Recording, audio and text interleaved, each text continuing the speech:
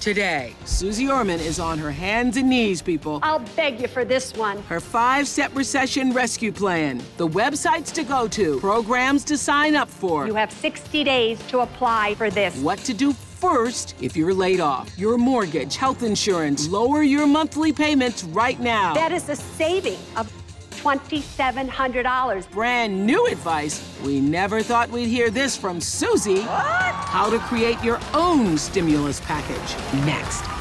This is probably the most important money show we'll do all year, okay? Because today we're gonna show you how to survive and possibly even thrive during this deepening financial crisis. Here with answers is the one expert who saw it all coming. Suze Orman has a warning about something that will affect everyone. Suze says American families are living so far beyond their means that a financial catastrophe is looming. Suze was right. The economy has plunged into the worst economic crisis since the Great Depression. The economy lost another 651,000 jobs in the month of February, which brings the total number of jobs lost in this recession to 4.4 million. That's 15 jobs lost a minute, the highest in 6 decades. Personal bankruptcy filings jumped 31% between 2007 and 2008, and it's expected to leap another 35% this year. Families are losing their homes at a staggering rate. Every day, another 10,000 homes are foreclosed. In my subdivision alone, we've had probably 6 houses in the last week go into foreclosure. My husband lost his job in September. Our fear is that we may lose our house, and we're scared. Shelters are full and forced to turn families away, driving many into tent cities, a heart-wrenching reality we showed you in our special report with Lisa Ling. Our waiting list right now is 236 women and children long. And millions more on the brink of financial disaster. I'm definitely scared. I don't sleep at night. I hope that we're not heading into another depression. Currently, I have no savings. My 401k is gone. I'm not working. I've kept up my life insurance policies because I am worth more dead than alive. I'm beyond paralyzed with fear. I'm 50 years old. I've depleted all of my savings, and now I'm going to have to walk away from everything and end up living on the streets in my car, and I'm afraid of what's going to become of me. Wow. I just got little hairs on my head raised just hearing her voice. We know that people are scared. Suze Orman, a trusted voice to millions who are really suffering right now, is here with a 5-step plan to show us how to rise above the fear, because that's the first thing we have to do, right? Is to take some action.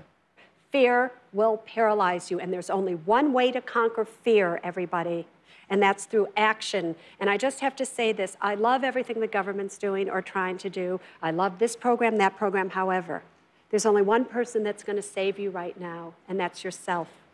So you have got to get on what I'm calling the Save Yourself movement. Each and every one of you has to have your own personal financial stimulus action plan, and that's what today is all about.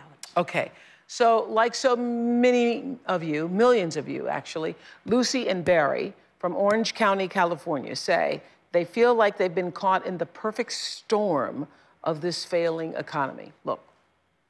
2 years ago, we were on top of the world. I was the director of marketing trade events at a mortgage company. Barry was an operations manager at a printing company. Our combined annual income was over $170,000 a year. We had no credit card debt, a manageable mortgage, and sizable amount in savings. Fast forward to today. We've both been laid off twice. We're currently on unemployment.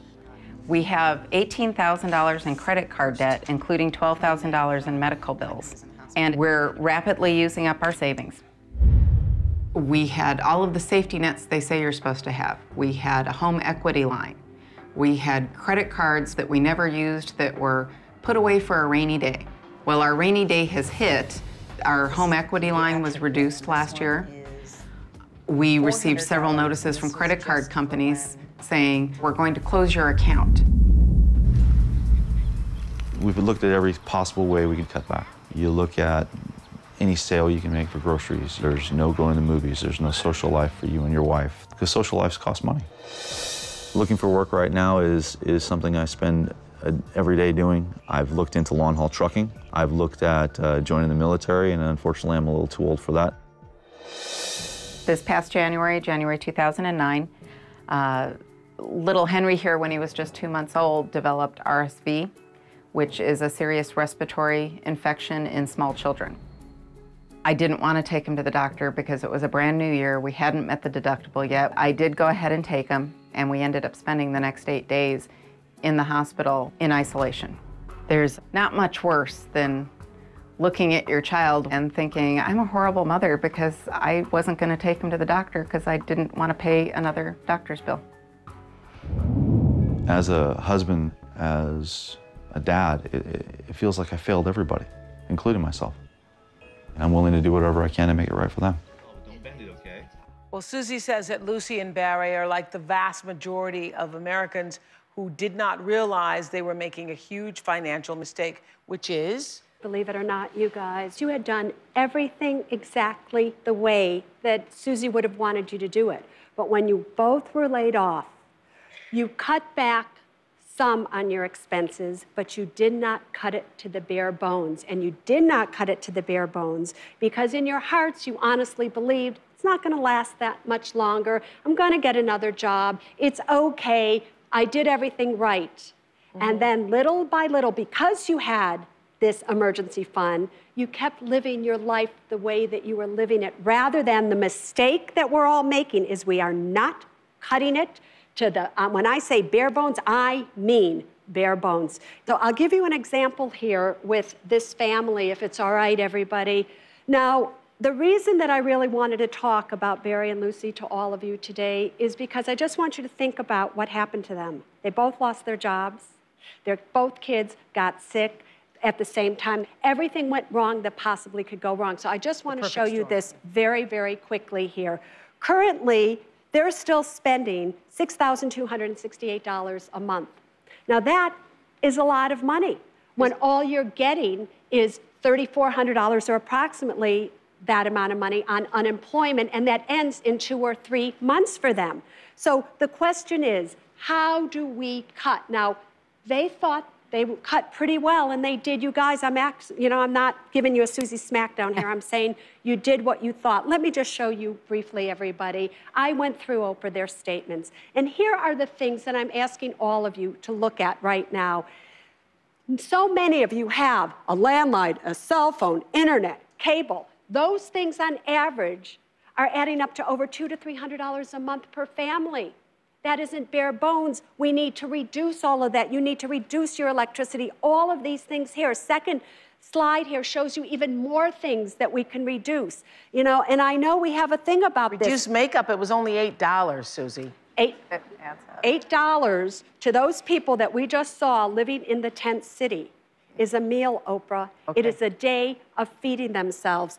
Manicures, it is 2 days possibly of feeding yourself. Remember, food stamps, everybody, is approximately $7 a day.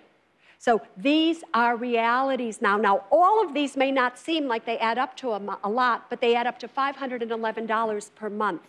$511 per month on just those little things here and there.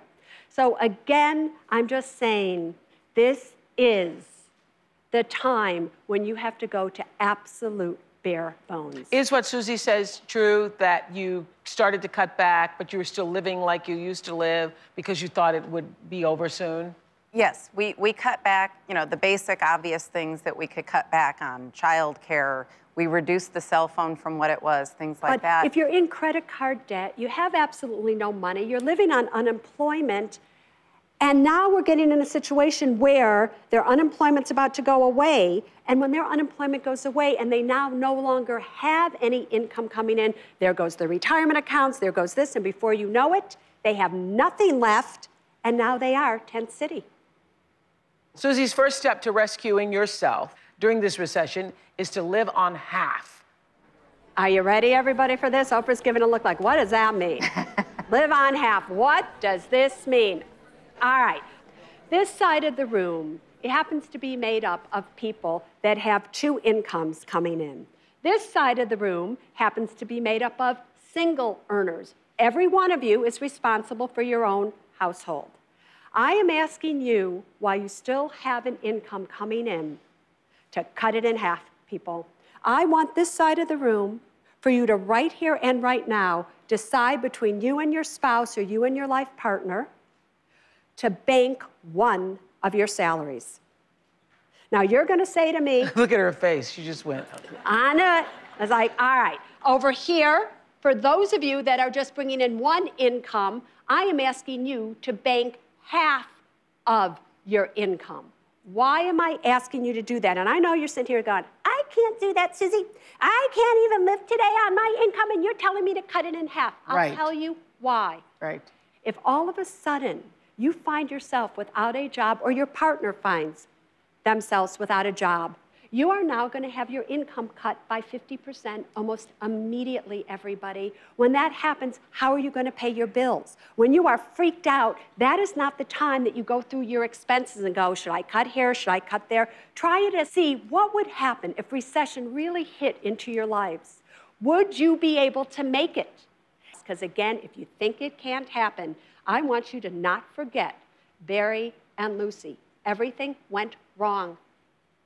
Everything went wrong. I'm asking you to prepare for that today. And so, Barry and Lucy, we thank you because we can all learn from what you did and what you didn't do. And here's the thing I just have to say very quickly. Please don't judge yourself by the fact that you're not making money, you can't provide. We judge ourselves by the money we have. We have made one of the biggest mistakes in life. We judge ourselves by the money we don't have. It's equally as big of a mistake. We aren't judged by what we make, our job titles. We are judged by who we are and how we show up in the face of adversity. We are judged at how do we show up when we have to. That's what's important, everybody. All right, so everybody is, did you see how still everybody went when you said? We haven't, are they even out there anymore? Wait, listen.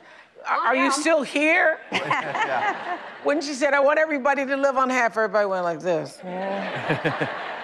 But you all understand why I want you to? Yeah. Who's willing to try it? Uh-huh. And try it for how long, do you think? I think you should try it for 6 months.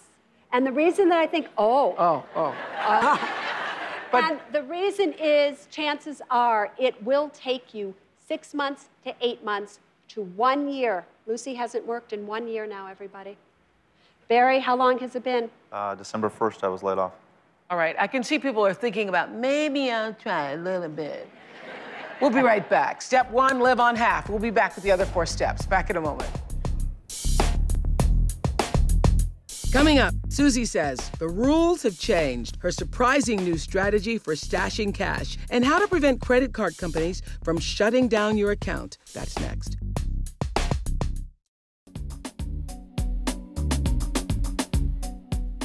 Financial experts agree that cash is king during tough economic times, which brings us to Suze Orman's second step in rescuing ourselves during this recession. Stash your cash, she says.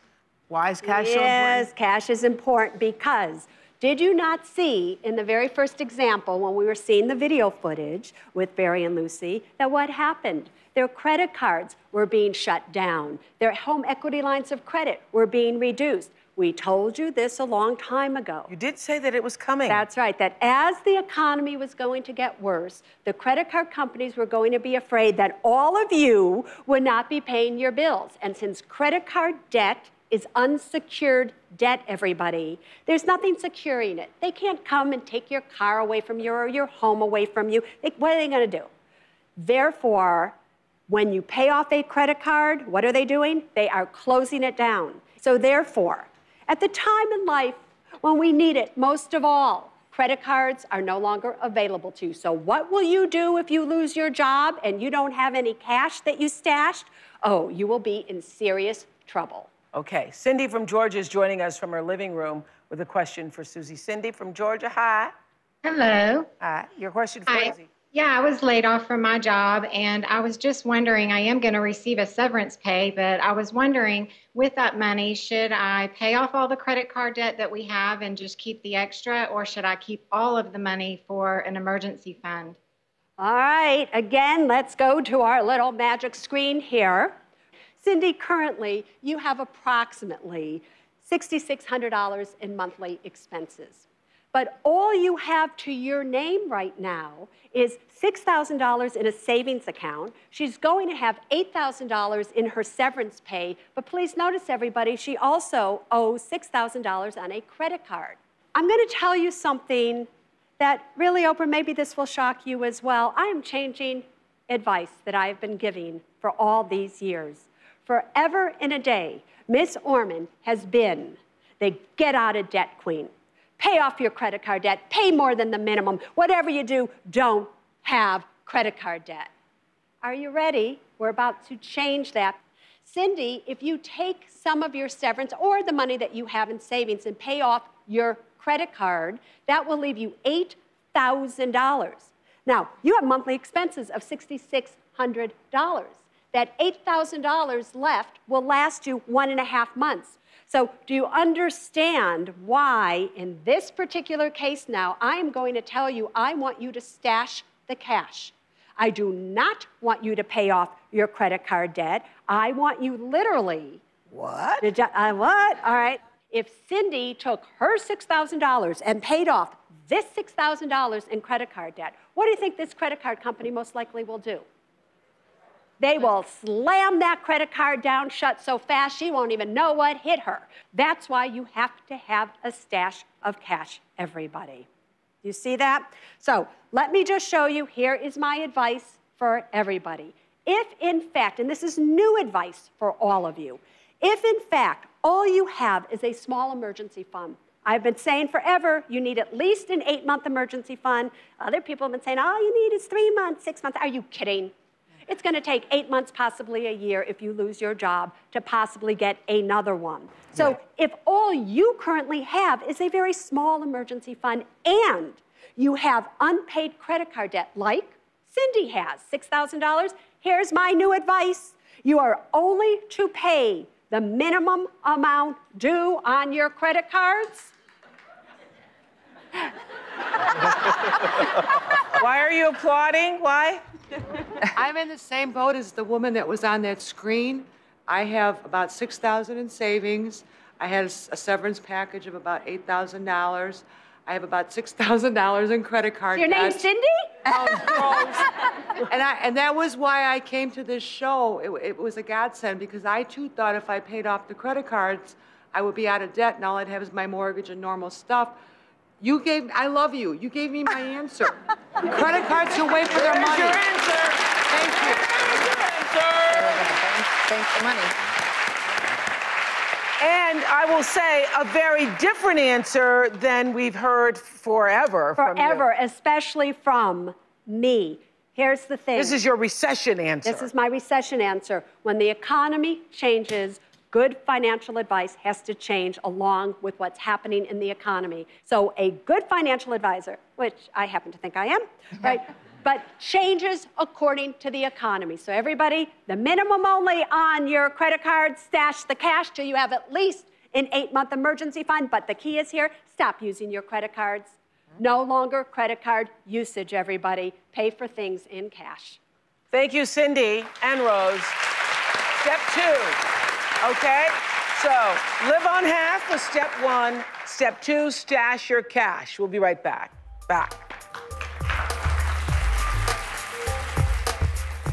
Coming up, Suze reveals how first-time homebuyers can get thousands of dollars back in their pocket. That's next.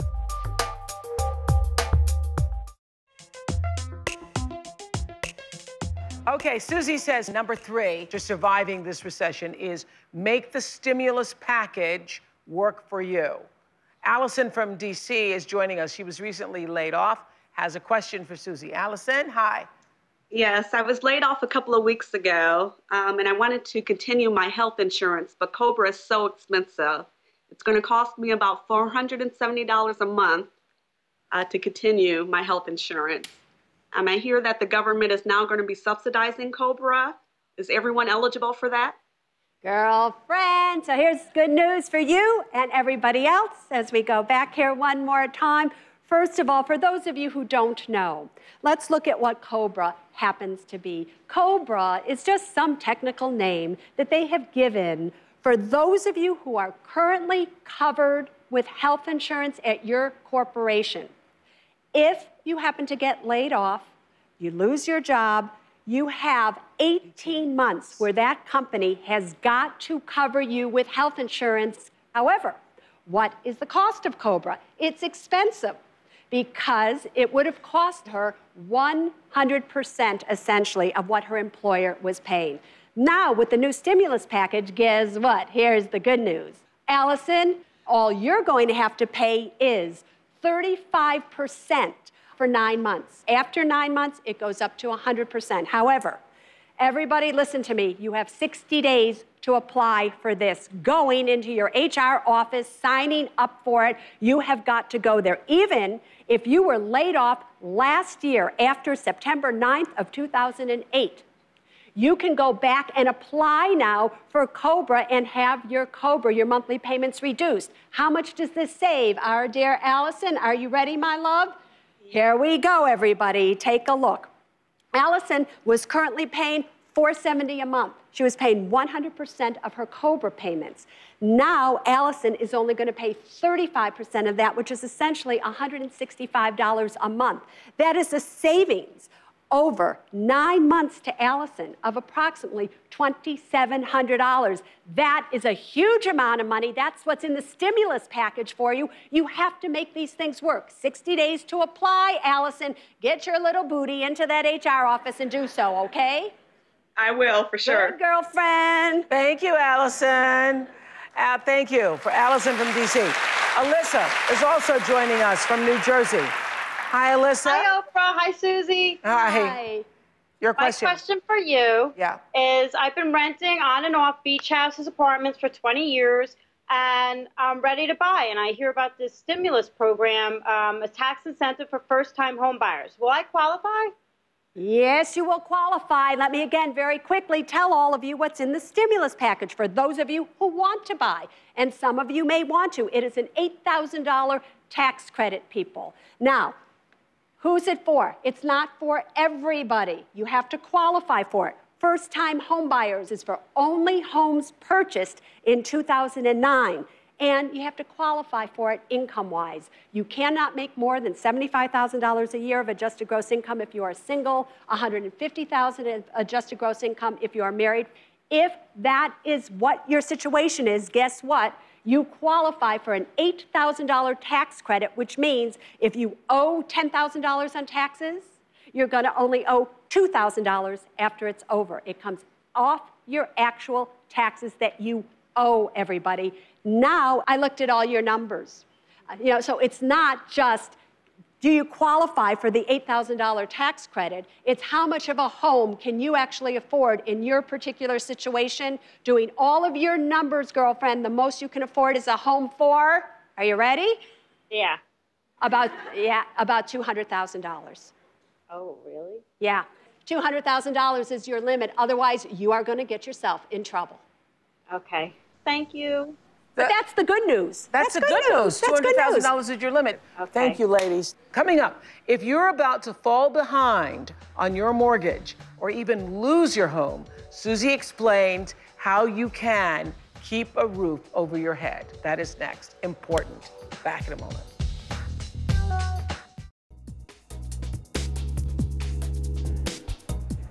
Skyrocketing foreclosure rates and plummeting house prices have brought this country to the brink of financial disaster. Suze Orman says that step number 4 is make your home affordable.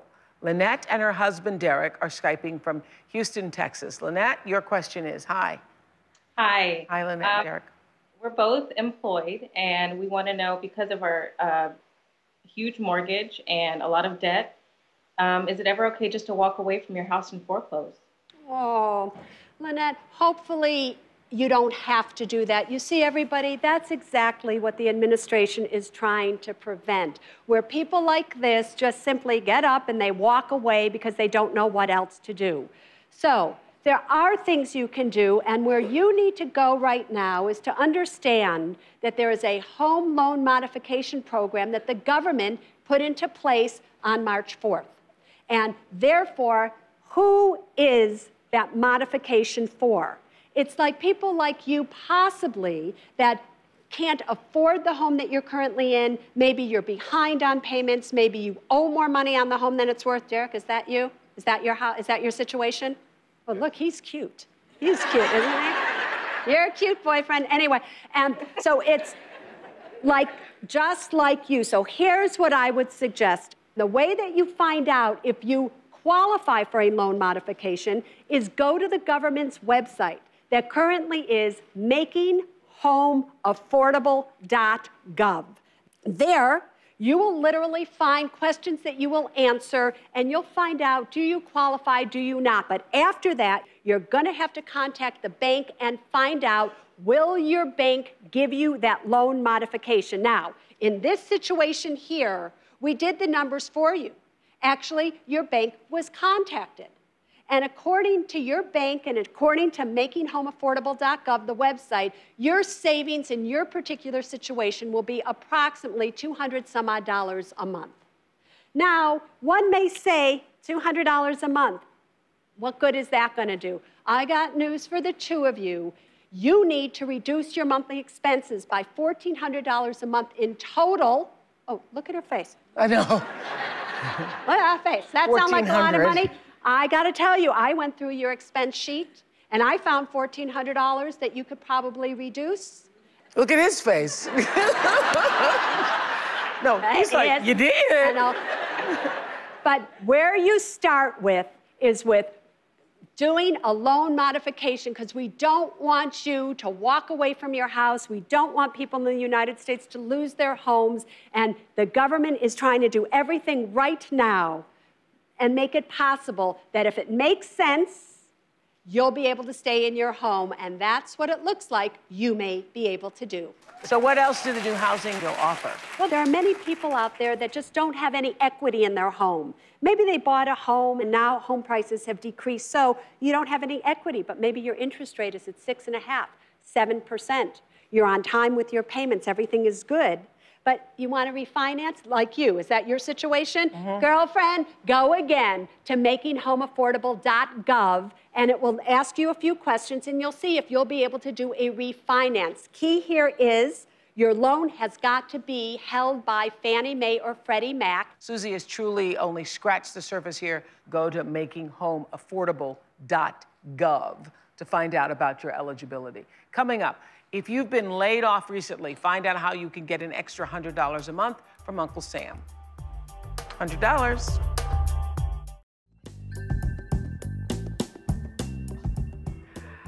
Our country's unemployment rate recently soared to a 25-year high for the 12.5 million people who are currently unemployed, and for the millions of you who will be laid off in the coming months. Suze has information to help keep you afloat, and that is? That is, I know a lot of you never thought in your wildest dreams, I'm sure that's true for the two of you as well, Barry and Lucy, that you'd have to go and get unemployment as if there's some disgrace about it. There isn't. You've paid for it, your employer has paid for it. It is an entitlement that you actually deserve.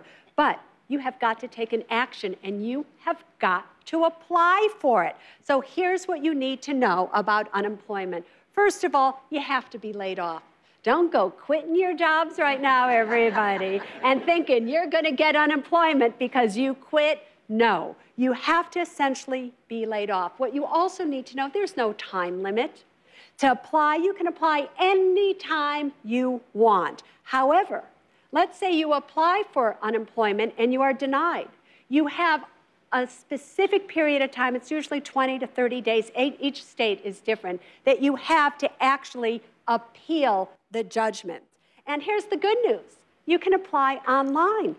So you don't have to go down, you don't have to do all these things that could be embarrassing for you. You can apply online. That's what you need to know. Now, how much are we talking about when it comes to unemployment? It actually can amount to quite a bit. First of all, the amount is approximately 50% of your income. It will depend on your state and where you live, but you can essentially gather that you're going to get 50% of what you're currently making. Number two, how long does unemployment last? In most cases, it lasts 26 weeks. But in areas of the states and the country where unemployment is really high and it's impossible almost to get a job, this can be extended now all the way up to 46 weeks. Got that? So you need to check that out. So obviously, some of you will qualify for an extension, those extra 20 weeks. And now, part of the new packages out there is that you will get an extra $25 a week in your unemployment check, which is $100 a month. And if you think that isn't a lot of money, oh, go talk to somebody who doesn't have a penny coming in, and $100 is a serious sum of money. So don't go mocking an extra $25 a week. Is that a lot of money, my dear Barry and Lucy? Yes. Yeah, it is. So that's essentially how unemployment works. But to get it, you have to take the action step to put this in place, and you should do it as soon as you can. Do not wait. If you lose your job, go and apply. Do you hear me? 35-year-old Tara in our audience has a couple of questions about unemployment. Tara, where are you? Stand up. Hi. I moved to Chicago 6 months ago for a job, and I was laid off 2 weeks ago.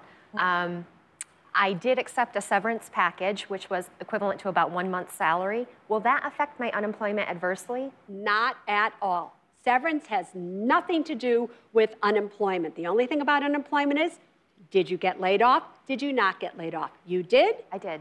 Correct. Guess what? You should go get unemployment. Great.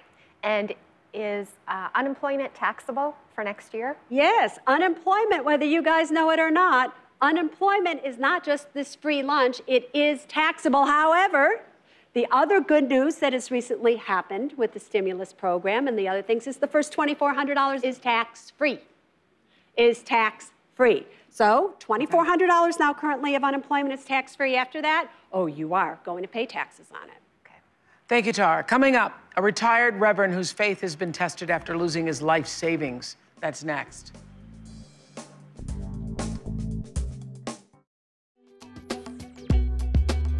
Having faith that all will be well and we can all get through these difficult times must be hard to believe for so many of you who've lost your job or your home or your life savings, like retired 65-year-old Reverend Walker. Even the Reverend's faith's been tested. I retired in 01. My investments and my income from my investments was greater than my expenditures. I was 100% secure. I had no worries. But since October 07, things have turned in the reverse. What can we do now that we've lost half of our savings? I'm 65 years old, now on Social Security. The bottom line of my concern is that at my age, I may outlive my resources. I feel sad, I feel disappointed, I feel abandoned, I feel hurt that the economy has taken the turn it did due to circumstances beyond my control. We are approaching First Evangelical Lutheran Church, where I served for 16 years in my first parish. The tables have turned. I feel like I'm the person who needs to be counseled. I wake up in the middle of the night with cold sweats, and I'd have to talk myself down to go back to sleep.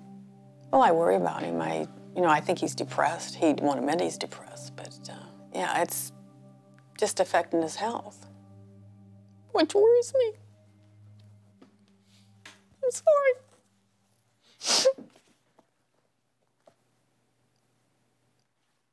We've done everything right. Everything right. We've given more than we received.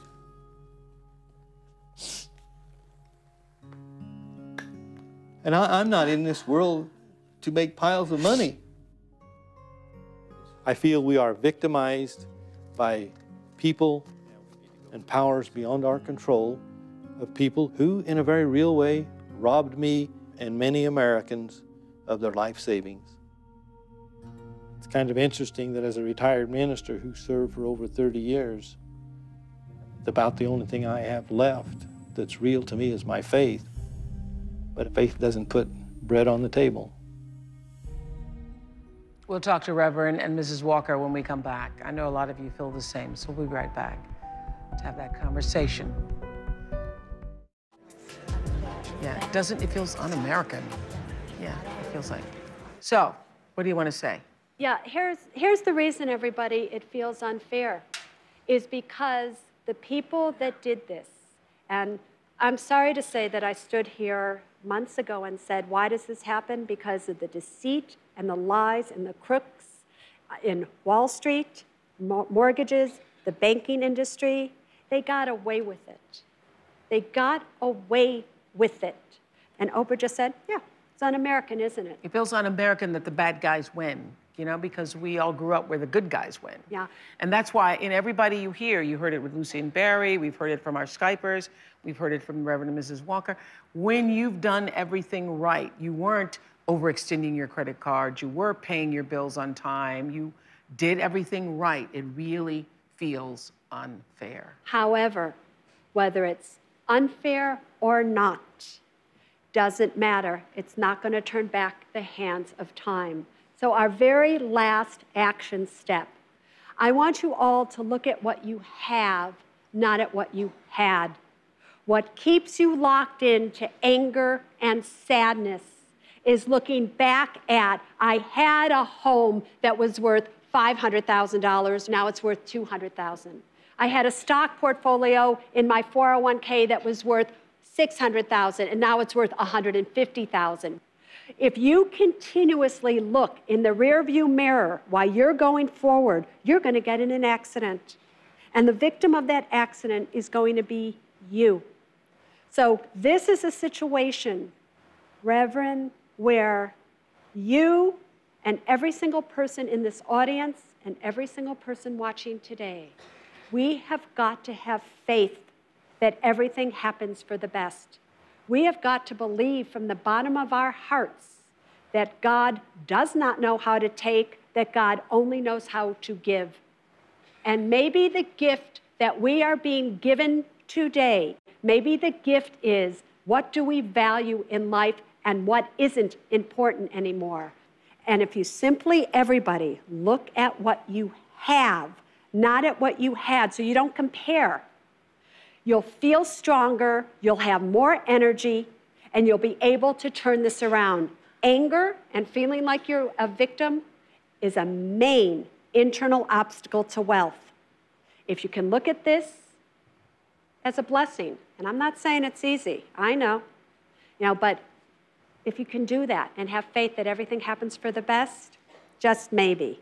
What do you think when I say that? My faith in my provider and creator has not faltered in the least.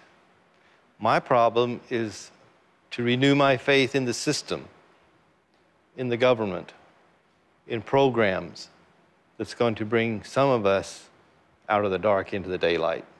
And what I would say to that is this: who you have to have faith in is yourselves. You have to have faith that the two of you together are strong enough to do what it takes to make sure that eventually you're just back to where you want to be. So again, the rule here to everybody is, and I'm actually begging you on this one. In fact, I'll get down on my hands and knees. I'll beg you for this one. Can you all look at what you have and stop being upset about what you had? Can you just do that? We could do that. We could do that, America. Because being grateful for what you have, being grateful, the principle is that when you are great, when you can see what you have, you unlock blessings to flow in your life. You know this, Reverend. You unlock the possibility of other things flowing towards you. You don't block your own blessings, yes? Yes, we are blessed with family and friends and a wonderful history of relationships with people, and that's been a very stabilizing force. We have been very prudent in the past, and we can even be more so in the future. And we have each other, and that means the world. The world. Wonderful. We'll be right back. Back in a moment. Yes, we can.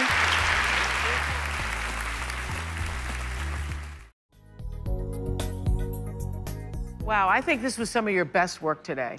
I thought, let's give a round for Suze. I thought this was some of your best work. If I were y'all, I would pay attention to her, because she saw it coming. She was saying in 2007, it's coming, it's coming, it's coming. And some of us now listened. Came. Yeah. It is here, everybody. Now it's here. And how long do you think we're going to be here? I said it before, you know, things will get better, get worse, get better, get worse. Next 2 or 3 years, it will start to kind of turn around. I'm so sorry to say that's kind of what we lost in what's recently happened. That hope, I believe, will be restored. Bye, everybody. Thank you. Some of your best work.